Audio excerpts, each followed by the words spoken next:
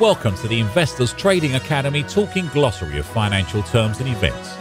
Our word of the day is high-frequency trading. High-frequency trading became popular when exchanges began to offer incentives for companies to add liquidity to the market.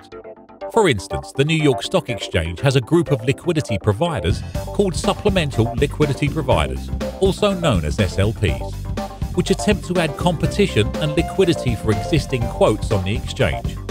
As an incentive to the firm, the NYSE pays a fee or rebate for providing said liquidity. As of 2009, the SLP rebate was 0.0015 of a dollar. Multiply that by millions of transactions per day, and you can see where part of the profits for high-frequency trading comes from.